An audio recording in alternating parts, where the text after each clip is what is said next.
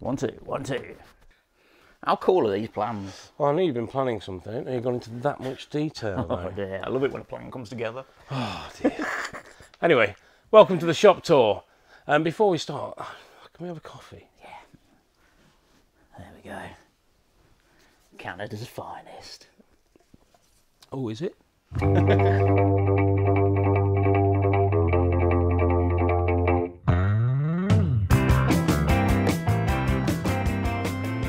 Haha! New unit. This is for a shopkeeper. This is kind of when you get something new. It's like you spend a lot of time just going like that. Oh, look at it. Do you think it's better? Do you think this is better? You know what? He was so excited when these units came in. It was great. You know, when you over-prepare and you just sat there waiting for something to arrive. This was me. But they do look good. Units. But yeah, we're pleased with them. And it's also given us a chance to get out some of our cheaper stuff, so you can buy yourself a nice complete Masters of the Universe figure. Anti-theft device. For a tenner. £10. What, his weapon alone's got to be worth a tenner. Well, it's got to be worth, yeah, it's probably worth that, but you know, doesn't matter. Get him out the door. What loads of cool stuff around here as well. I've got loads of Toy Biz figures, loose Toy Biz. There's a little bit of everything around here. Got a Dick Tracy in there. Look at that. With his baton. What else we got? Star Trek. People come in asking for Trek. There you go, can't complain now. Down here, loads of Next Generation Playmates figures. Trying to mix it up, please everyone. Truck Fest! No, we've got loads of trucks in. Loads and loads. We've got about 60 of them. We bought a huge collection a few weeks ago and we've added to it so you can get yourself a nice cavalry truck for about 25 quid, which is a lot cheaper than the internet. It started about £15. But it's also something really nice, like the Scania T-Cab for 45 quid. Lovely, very nice. And if it's not that, you want a back on your truck, we can help you with that as well. Loads and loads of lorries, all here on our new racks.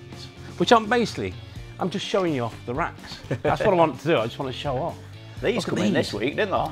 They're lovely. These are really cool. Look at this, 1/18th. It is 1/18th, isn't it? Yeah, it is, yeah. By Joyride, Knight Rider kit. I know James has got his eye on this one. Can get but his we've eyes got off some it. others as well. There you go. Got the Gran Torino, got Starsky and Hutch. And the most popular one, by far, is the General Lee, Dukes of Hazzard. We sell loads of these, so we can't keep these in, can we? Yeah, I think the difference with those, it's really hard to get a 1/18th scale Knight Rider car, and it's really hard to get a Dukes of Hazzard. At the moment, nobody produces it. They produce some of the other cars for Dukes, yeah, but not the actual General Lee. And it's the same with the Knight Rider car. I don't think you can get the bigger models. You can get smaller ones. Because these are quite old now, aren't they? Yeah, they're getting on a bit. Yeah, they're cool. Nice to have them in, and also it's a bit of a flashback to the past of having loads of them. But no, nice to see 3 of them in. Supernatural's Tomb of Doom. There's one here. One here. And here. Yeah, Supernaturals are a cool toy. Part of the hologram sort of range, so you could move the figure around. So this little ghostling, you move him around and he has a little hologram on him. And they're very cool. Very expensive to produce, I'd imagine, which is probably why they stopped. But the Tomb of Doom is breaky. All around the head, it normally breaks and normally is damaged. There's a key that normally gets lost. All 3 examples we've got one that's sealed. We've got one that's in lovely condition, that's complete, in a box, which is spanking, and we've got a loose, complete one as well. So whatever your poison, we've got one for you. Last time we talked about modern Zoids, but now we've got something even better. Loads of vintage. There we go. We've got all the heavy hitters. Zoidzilla, Great Gargon, Redhorn the Terrible, and they're brilliant. They're mostly complete, but as you know, with Zoid, there's so many tiny little bits, and they're so breaky. And for those that don't know, Zoids were little wind-up toys. Let's see if he still works. Fingers crossed. Oh, that looks promising. Here we go, are we ready? Oh, look at that. And he would creep along the floor. Fantastic. Oh, careful, nearly lost him there. Very fragile, but really cool. Action Force, or G.I. Joe, as the Americans and most of the rest of the world calls it. But for me, if you're my age, it was always Action Force. And in fact, this figure was my first Action Force figure as a child. Well, I say this one. Obviously, it wasn't this one, and obviously he didn't have his gun because Mum immediately threw that in the bin. But this guy was my rock climber, mountain climber, whatever go-to guy that went with my Fisher-Price adventure people and occasionally got in battles with the Star Wars figures, which was always a bit confusing. But this was how my Action Force was as a kid. This was the stuff that I remember. And then, basically, we got into some stuff later. And stuff like this is a UK exclusive. This is Gaucho. He came with the Command Centre playset. He's very cool. This is an absolutely beautiful example. No cracks, no issues. He has been rebanded, obviously, because that's why he stands so nicely. But he's lovely. Love him. And we've also got Jammer. Really nice chest emblem on that one. Again, rebanded. Again, no issues. Really nice example. These are hard to get in the UK, never mind the US. So really pleased to have these. And these are just repaint of the American figures. You could buy the same figure in America, just paint slightly different. So yeah, I love these. These are Tiger Force, both these. Hard to get, these are nice complete ones.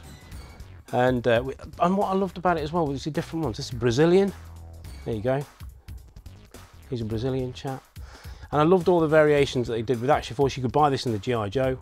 You can get quite a run of these in different colours. I love that. I like the idea of actually having a few of the escape armours in different colours. And of course in the UK you had the Kraken. Not quite as cool as the Kraken that you're thinking of if you're in America, but wow, he's really cool, isn't he?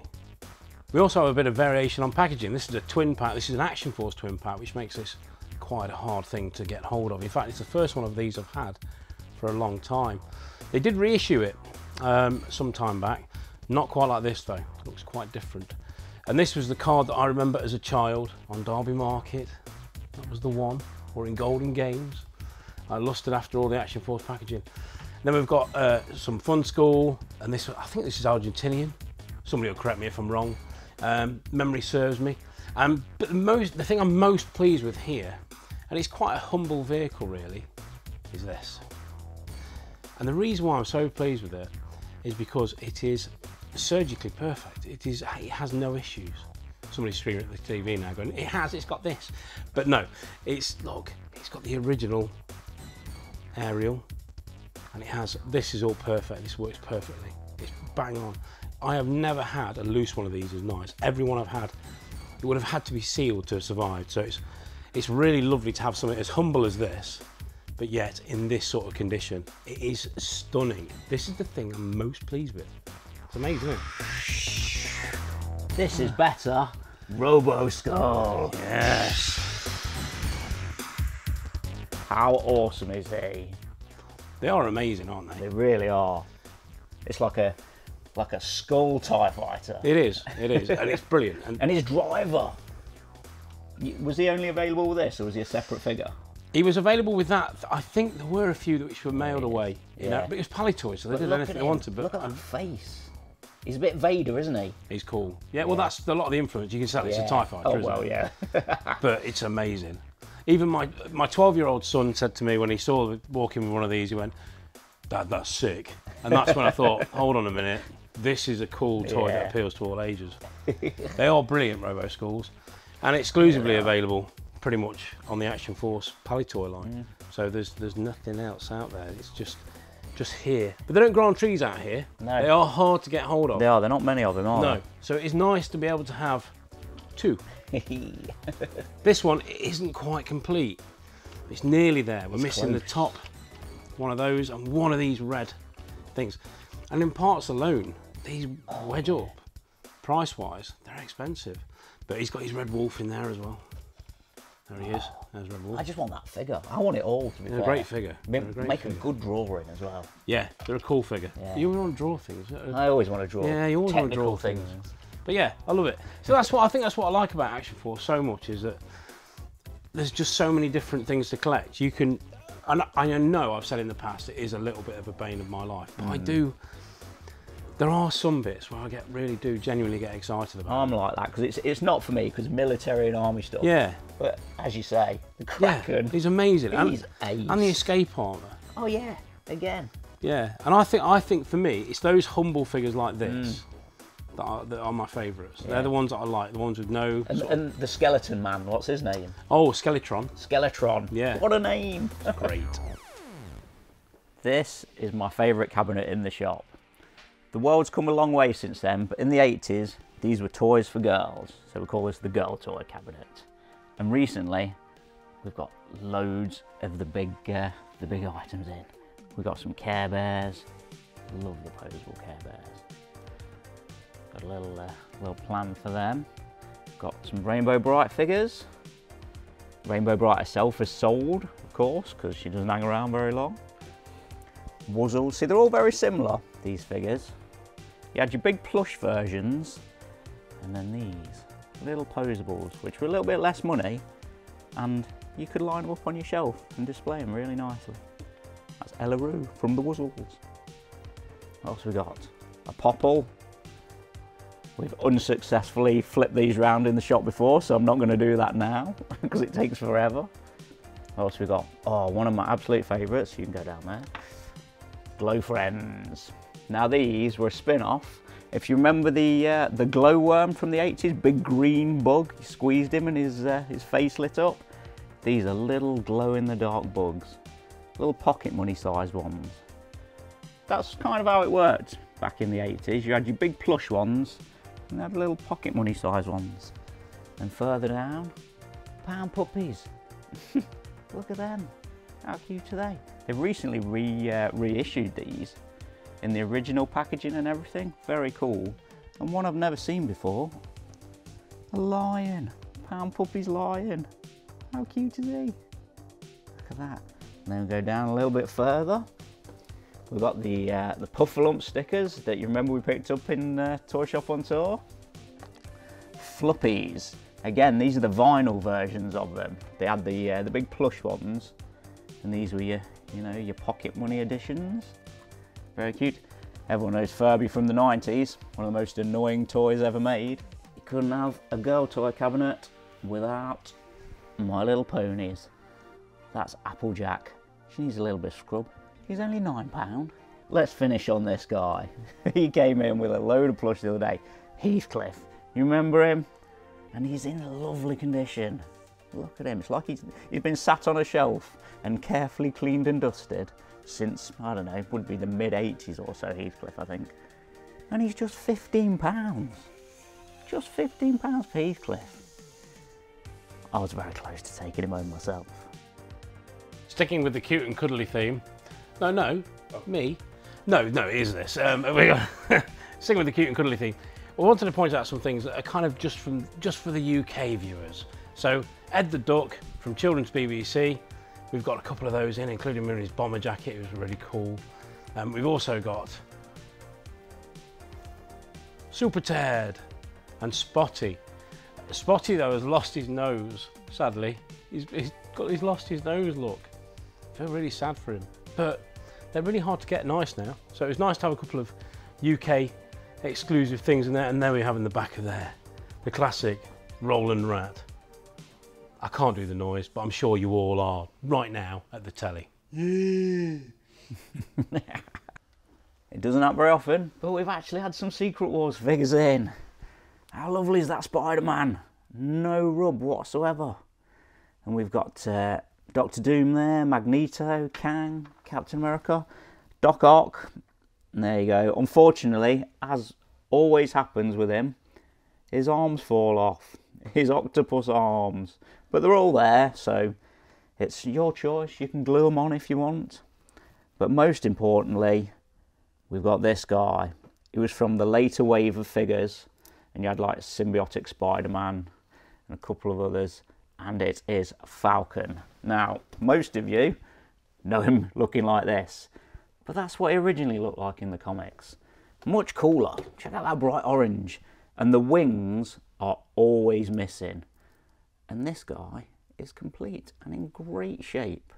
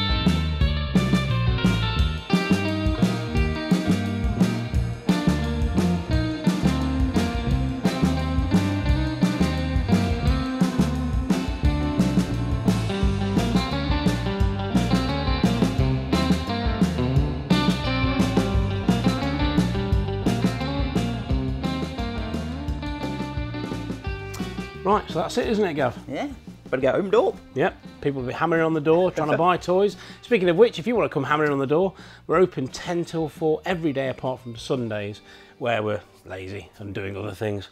Yeah. But you can check out all the times and where we are on the Facebook page. So don't forget to like and subscribe and click stuff. there you go. Cued that nicely, didn't it? Yeah, lovely. Come on, let's get opened up.